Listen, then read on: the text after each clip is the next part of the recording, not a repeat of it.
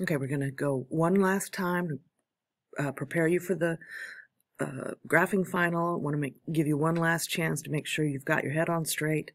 And so here we go. Make sure you answer all the questions here and then also on the graph. And you can tear them apart in order to be able to look at things side by side, no problem. Okay, so be neat on the graph and clear with any label on any labels and shifts. Okay, price of Toyota Prius is determined by market forces. Currently, the demand and supply schedules are as follows. Okay, now my question to you is, when you're graphing demand, which two of these columns are you going to look at? When you're graphing supply, the supply curve, which of these are you going to look at? Also, when you graph the demand curve, how are you going to label it? When you graph the supply curve, how are you going to label it? Okay, go ahead and graph the two curves and label them. Okay, so did you connect the dots? Did you label the demand curve, D1? Did you label the supply curve, S1? Okay, now, take a look at the instructions. We graphed the demand curve and the supply curve. Okay, put a check mark there to keep track of what you've done and what you haven't done. Now, mark and label the equilibrium point. And when you've done that, check mark that so you can keep track of what's in these instructions that you've done and haven't done. That will help you avoid missing points in the final. So what do you label your equilibrium here? And what do you label your equilibrium here?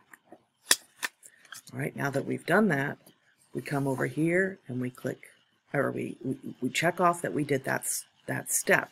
That way you can keep track of what you've done. So then we write it out. Don't put EP here. Write out the whole word. Otherwise you can't get the full points. Equilibrium price is what? Look at your graph. Equilibrium price is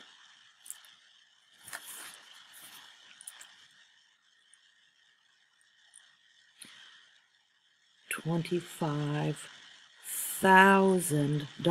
If you don't get that full price, you're going to lose points. And if you don't get the dollar sign, you're going to lose points. Okay, and equilibrium, what about the quantity? Equilibrium quantity is it says 400 on the graph, but here we know that that is 400,000, and then tell us what it is, otherwise you'll lose points.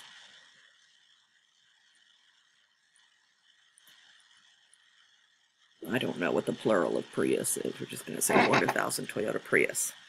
Okay, and these are all worth points here. Okay, next step. We've done that. We've written that out. Check. All right. Now, keep in mind the Honda Accord Hybrid competes with the Toyota Prius for hybrid car buyers, so keep that in mind as we read this scenario. Consider the following scenario. The Honda increased the price of the Accord Hybrid by 35%. Okay, is that going to affect supply or demand? And which determinant of demand is that related to? Okay, and what is this going to do to the Toyota Prius? Okay. The demand for the Toyota Prius will increase due to an increase in price of a substitute good. Okay, so that's all of this stuff. That's worth a point. That's worth a point. That's worth a point. That's worth a point. That's worth a point. All of these things matter. Okay, so we've done this. We've told how it will affect the market. It's going to increase the demand. We have explained why. We've given our determinant, right? You have to give that determinant. All right, check, check. Now, show this change by drawing your new curve on your graph. So we've got to show that demand increased here on the graph. All right, I'll pop. Okay, so let's see here. I'm going to put it over here. And what do we label this curve? All right. Now, so I drew a new curve, check, put those checks. Oops, sorry, you can't see. I drew a new curve, put those checks. You can keep track of the things that you did and the things you didn't do. Oh, now there's something more that we haven't done. Mark and label the new equilibrium. So you guys go ahead and do that too.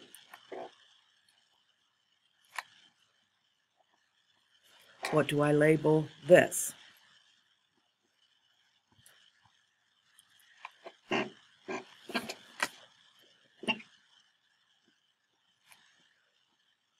What do I label this?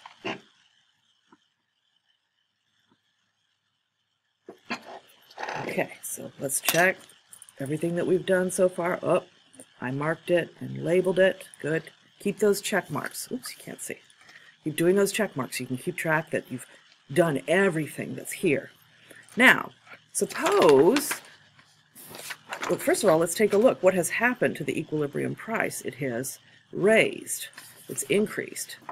So that is going to help us understand the answer to the next question. Excuse me. Excuse me.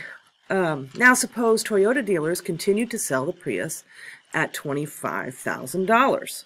So equilibrium price is here, but some people are still doing it here. Now, I know I told you that you would have to graph this stuff right here on the graph, but I double-checked with Mr. Campbell, and actually you can just explain it in words. But so many of you were having trouble graphing surpluses and shortages that I double-checked, and that one you don't have to do.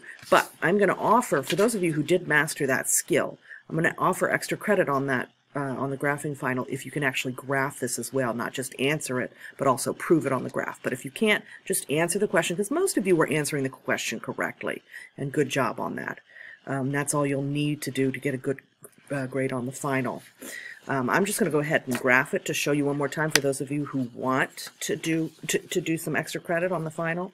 It says, suppose somebody sets the price at $25,000, even though equilibrium's up here now.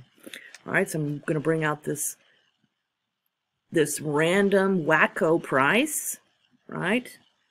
It's not equilibrium. Equilibrium's up here. I'm going to put this random wacko price, and I'm going to call it P. We're at number 3. I'm not going to call it EP because it's not equilibrium. I'm going to put it way out here so I remember, okay, this is the weirdo price, okay? The current demand curve, is it D1 or D2? Okay, so I'm going to bring this down. Again, this is not equilibrium, so I'm going to bring it way down here and call it what? It's touching the demand curve, and so it is QD 3. Now, where is this wacko price touching the supply curve? Okay, it's touching the supply curve here. So we bring this down. And this is quantity supplied 3. All right. So because I've graphed it, it's a lot easier for me to answer the question that they're asking. If you don't know how to graph it, it's going to be harder for you to know how to answer this question. But so I can look at this now, say, oh, hey, quantity supplied is lower than quantity demanded. So that tells me that we have a shortage. And then I have to give in full words, oops, I have to give in full words why I say it's a shortage. And so don't put abbreviations down here or you won't get the points. Quantity supplied is less than quantity demanded. Okay. Then the last one, oh, let's make sure we check mark. We explained Shortage or split? Boom, there's nothing telling me to graph up here. Okay, last one. This one doesn't require you to answer any questions. You just have to graph what would happen. What would occur if the government passed a law requiring all hybrid car manufacturers to replace the batteries of its hybrid cars for free every 6 years? Okay, government regulation, that affects what? Demand or supply? Okay, supply. And would this encourage suppliers or discourage suppliers? Would discourage suppliers, and so therefore supply, is it going to increase or decrease? Supply is going to decrease. So we've got some graphing to do, because it says here, show the change by drawing your new curve on the graph and label your new equilibrium. All right, let's draw the new curve. Go. Draw the new curve right here. What do I label it? And, okay, so then next question is, where is my new, this is one that a lot of students miss. Where is my equilibrium now? We've got all kinds of curves here. So, is my new equilibrium the intersection between S1 and D1? Is that where equilibrium is right now? Is my new equilibrium S2 and D1? Is my new equilibrium S1 and D2? Or is my new equilibrium S2 and D2? Where is equilibrium right now? Equilibrium is always find your curves with the highest numbers, the most recent numbers. So that would be D2 and S2, because those are the highest numbers. So it's the most recent, that's where we are, and that's where you put your final equilibrium. This is often missed a lot by students. Right. And so here we go. I'm going to bring this down so I have some room to label it. And what do we label it? Okay, and bring it over here.